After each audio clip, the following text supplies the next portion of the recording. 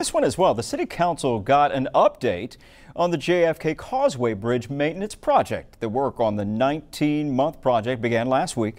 So far, it's going according to plan. TxDOT and the Public Works Department put together a weekly newsletter and website to keep the community up to date on that project.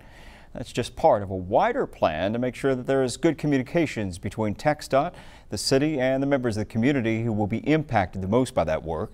TxDOT officials will be next Tuesday they will be at next Tuesday's City Council meeting to give an update in person on the work so far. Closures will be restricted to certain days because of special events and hurricane season. TxDOT is still looking at spring break closures and plans to have a report on that soon.